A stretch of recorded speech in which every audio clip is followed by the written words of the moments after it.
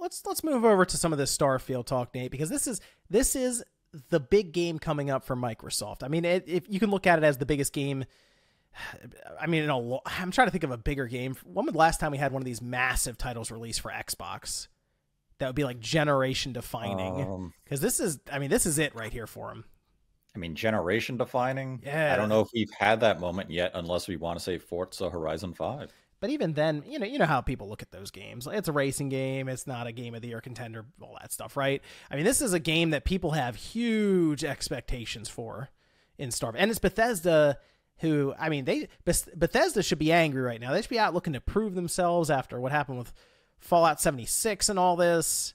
So I have high expectations for this, as well as I think many other people do. But it came up that it's not going to have any kind of playable demo at Gamescom. They're going to have like a theater showing, I believe, for attendees.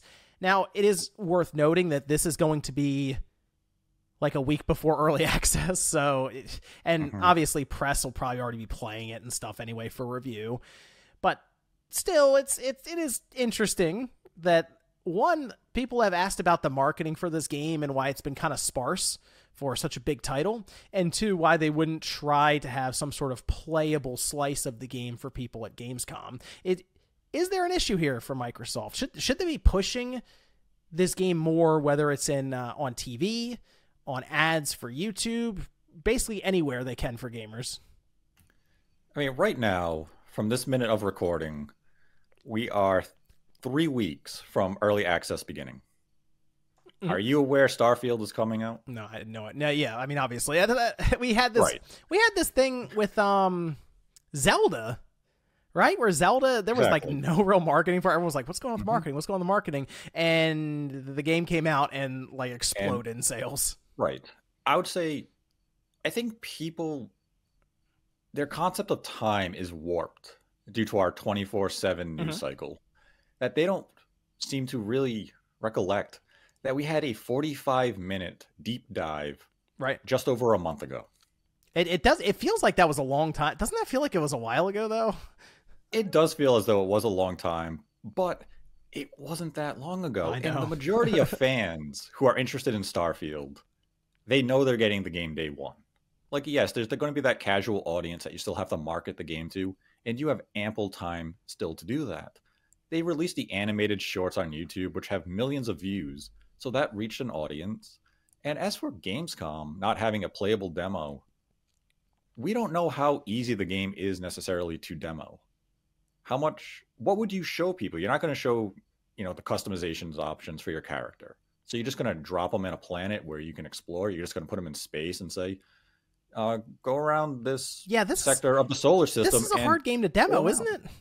Yes, it's an exceptionally hard game to demo. And that's why I think a theater presentation with a trailer of whatever kind just to generate some hype is more than enough. And I feel as though the only reason Starfield's marketing is under attack right now is because San Diego Comic-Con came, we got a new trailer for Spider-Man 2, and all of a sudden everyone was sitting there saying, well, how come Microsoft isn't making Starfield an event?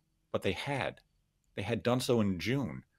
We don't need to market games 6 months in advance anymore, like when you and I were younger, where we would pick up a copy of EGM, Game Informer, Next Generation magazine, and be plastered with numerous print ads. There was like a lagging effect back then, you're right, where the magazine would be made 3 months or something before we would even be able to see it on store shelves. And there was a lot going on trying to sync up that timing, whereas now they click a button that says go live, and we have it in front of us like minutes later. Right, and like the Twitter account is active. There are buses in some regions that have a huge Starfield ad. So the marketing is out there. Like, yes, maybe they haven't begun the television ad campaign, which they only have to begin really 10 days in advance of the early access period. They don't need to go any further beyond that.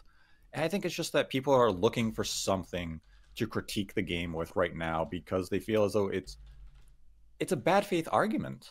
This isn't coming from the Xbox circles. It feels as though it's coming from external circles who are just arguing for the sake of belittling the Xbox leading up to its major release for the generation. Well, let me ask you this. Do you think, we're talking about advertising, do you think, for example, we see a commercial for Starfield on opening night for the NFL.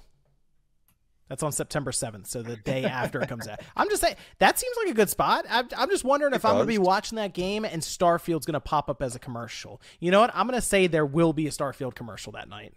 I feel like I'm having deja vu. There's going to be a Starfield commercial. I'm having deja vu. Weren't there rumors of Starfield at the Super Bowl? Was that? Were there? I think so. Oh man, I think that's a good spot. Hey, drop it there. Spend the money. If they've been saving up this whole time and that's their big push, that's probably one of the best spots they can drop it. There you go. Starfield commercial. Play it now. You know what? You don't even need the Xbox. I saw that Samsung ad, and that was the whole thing. Like the big catch at the end was, you don't even a console. You just start up the gaming hub app right now on your Samsung TV. Mm-hmm. Go ahead and do it. Right there, simple, to the point. And I mean, yeah, we could potentially see it at that first football game, but I'm gonna say in those last 2 weeks of August, we're going to see a significant lead up to the early access period, because even those with Game Pass, you and I included, you have to admit there's a bit of a temptation to pay that, was it $30 to get the deluxe version a week early. Yeah. Yep. Because it's sitting right there. Like, do I really want to wait a week to experience Starfield? Everyone else is going to be talking about it, but I can get it on Game Pass. But for only $30, I can play it a week early. I can dive in. I can be part of the day one conversation. And we saw how well this worked for Microsoft with Forza Horizon 5, where they had well over 1 million people pay into the early access period. Starfield is probably going to eclipse that easily. I hate the early access period, by the way. The game's ready. Just launch it. The game's ready. I mean, you're not wrong. It's not wrong. It's ready to go. I mean, this has been a thing for so long. But either way, you're right. There's going to be like that FOMO of everyone's going to be playing this game. I want to play it now. I'm going to spend $30 on top of my Game Pass subscription. But there's that question of how much they have to advertise the game itself, or can they just advertise the service with the game attached to it? But I feel like if you have a game like Starfield, you parade that thing out constantly. Look, especially if it gets the reviews. If it gets something in the 90s, I mean, there should be Starfield everywhere. Starfield Game Pass everywhere, right?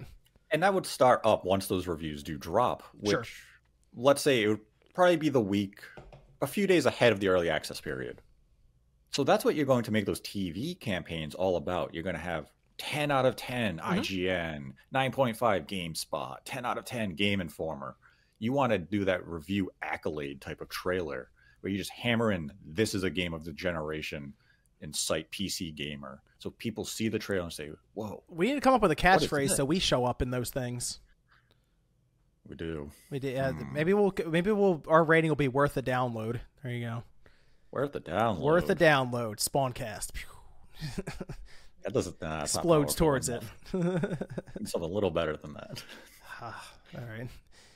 I think they're going to be fine with Starfield when it comes out. I would like to see a little more advertising. Why not? They should be confident. Yeah. They should be confident. Throw out the advertising money. But you see, to counter that, aren't they already advertising with the headset, the controller? Yeah, I guess they kind of are, but like, there has been that type of marketing. It just feels as though people want to be bombarded with a new hype trailer every week. And I really think it comes back down to that Spider-Man 2 trailer at Comic-Con. Had that not happened, I don't think the conversation around Starfield marketing would be as loud. You know what's interesting, though, Nate? I swear, I see sometimes these companies can go too far with the advertising, and people don't want to see it anymore. I was going to say Deathloop, but sure, you could say 16, where people just don't want to see it anymore. So there is this tightrope of how much do we show before it becomes overexposed. So Deathloop was tough. Overexposed, and you and I said it when Deathloop finally came out and we got to play the game. None of the marketing did the game justice. Nah, it didn't. It wasn't what I thought the game was going to be. And to Final Fantasy 16's point, by the time the game finally came out, I was overseeing media. I was ready to just go on a blackout. Right. I'd seen enough of the game. I knew I wanted it. And I have a feeling Bethesda is approaching the marketing of Starfield in a very similar way. We showed you an hour of gameplay. You have seen the trailers. If you have interest in this game, you already know you're there day one. We don't need to sell you on it. And that's going to be millions of individuals. The people we have to convince will do in those upcoming weeks, 10 days before launch. and then throughout the duration of September, and then again leading into the holiday.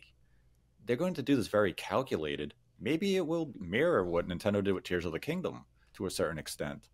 But I'm not concerned about the marketing at all. Those interested in the game know it's coming.